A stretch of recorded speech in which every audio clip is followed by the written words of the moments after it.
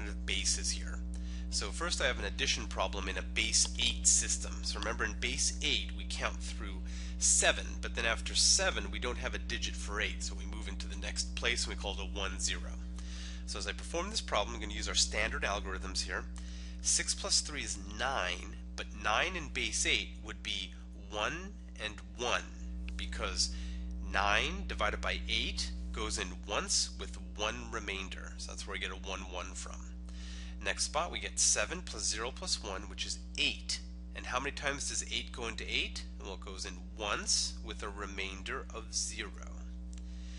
Next row, 7 plus 3 is 10 plus 1 is 11. How many times does 8 go into 11? It goes in once with 3 left over. Then we have 5, 8, 9 again. Remember, 8 goes into 9 once with 1 left over. And then 6, 7, 8, 9. So it looks like 9 again is 1 with 1 left over, and we're at the end here. So the answer to this arithmetic problem, this adding problem, would be 111301 base 8. Let's try some subtraction in base 2. So again, standard algorithm. I wish to go 0 and take away 1, but I don't have any, so I'm going to have to borrow or regroup. So I'll turn that one into a 0, and since I borrowed one of my longs here, I'll put a 2 up there. Now 2 minus 1 is 1, and then the next spot I have 0 minus 1, but I don't have anything, so I can't subtract. So I'm going to have to come over and borrow, but 0 doesn't have any either, so I'm going to have to come all the way over here and borrow from this particular spot, making that a 0, making this one a 2, but now I can borrow from the 2 to make that one a 1, and as I borrow over, that'll become a 2. So 2 minus 1 is 1, 1 minus 0 is 1, 0 minus 1, oh, I gotta do it again. Okay, so borrow from 0, there's nothing there, borrow from 1 to make this one a 0, make this one a 2.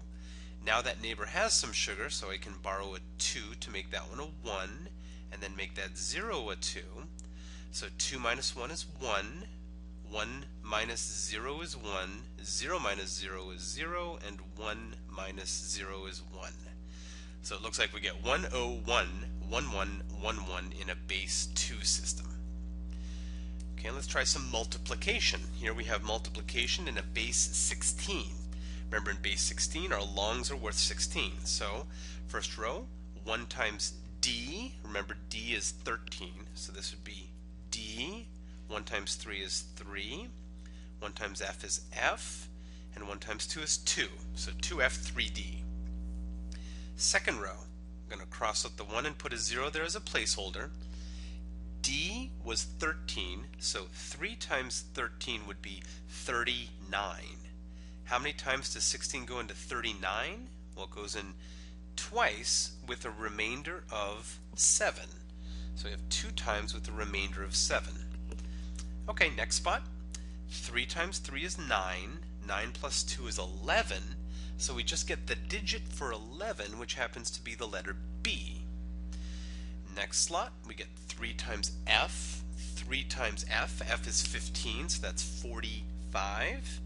How many times does 16 go into 45? Well, that goes in twice. 45 minus 32 would leave you with 13, so the leftover would be 13, which is a D. And then in the last spot, we get 3 times 2 is 6, plus 2 is 8. So now, add these two together. D plus 0 is D. 7 plus 3 is 10, which is represented by A. F plus B would be 11 plus 15, so that's 26. 26, how many times does 16 go into 26? 1 time with 10 left over. 1 time with 10 left over. Now remember, the D was 13, 14, 15, 16, so we get a total of 16 here, and 16 goes into 16 once with none left over, and 8 plus 1 is 9. So the answer to this problem would be 90AAD in a base 16 type system. Okay, last problem. Let's change this here base 16 number into base 2. So to make our lives easier here, I'm going to use a little bit of a shortcut and count in base 2. So in base 2, 1 is just 1, 2 is 10, and 3 is 1, 1. I could go further if I needed to, but but notice that I only have 3 digits, 1, 2, and 3 over here. So the base 16, 3, 2, 1, changed into base 2 would look like the number that represents 3, the number that represents 2, and the number that represents 1, all written in base 1. Notice they're in 4 blocks because 2 to the power 4 is 16. So typically as a final answer I wouldn't write these zeros at the beginning, so I would write my final answer as 11001001 in a base 2 system.